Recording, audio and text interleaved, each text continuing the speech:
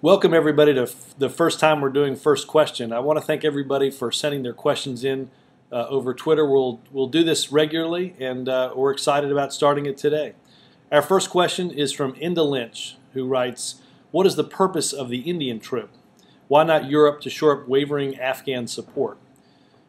Inda, thanks for your question. The purpose of the India trip that the President will take at the end of next week is anchored in two economic summits that will happen at the latter end of the trip, the G20 and the APEC, Asian Pacific Summit, that are head of state meetings that take place while we're on this trip.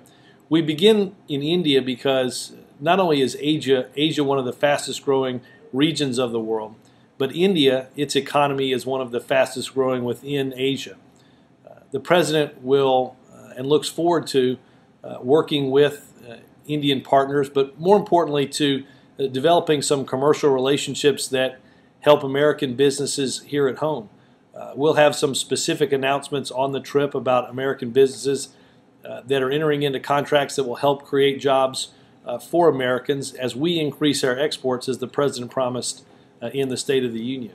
You asked about Afghan support and meetings on that. Later in the month, the President will travel to the NATO summit in Lisbon, Portugal, where Afghanistan obviously will be front and center on the agenda.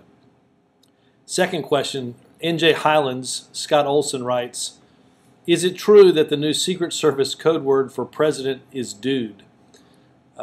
Scott, I can tell you that the President's Secret Service code word is the same that it's been since he got Secret Service protection in 2007, and it's renegade.